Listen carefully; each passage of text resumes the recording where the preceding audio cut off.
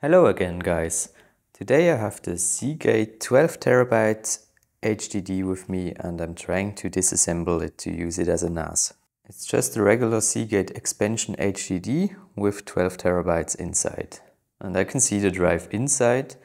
So the question is, how do we get in? The case seems to be made from two parts and this right here seems to be fixed together and this here looks like it has been inserted, so we should be able to remove it. So the side with the Seagate logo should be removable. Let's get some tools ready. Much better. So let's try to insert this one.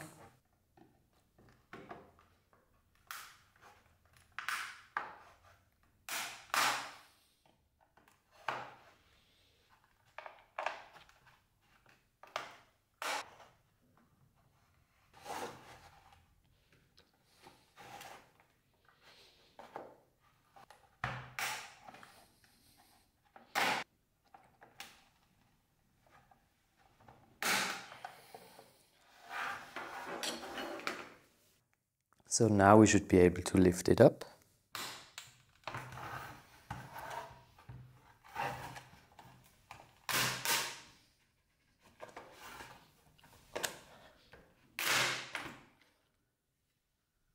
Let's hope the HDD still works after that.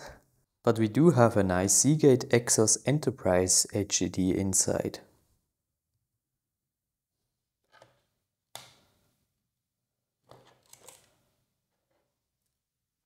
So there we have it, the Seagate Exos Enterprise 12TB HDD. And then we can just remove the rest that is not needed for the internal HDD. So we can first unscrew those.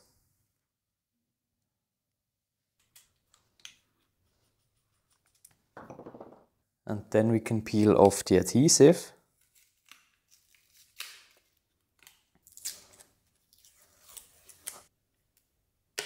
And then we need to unscrew this board here.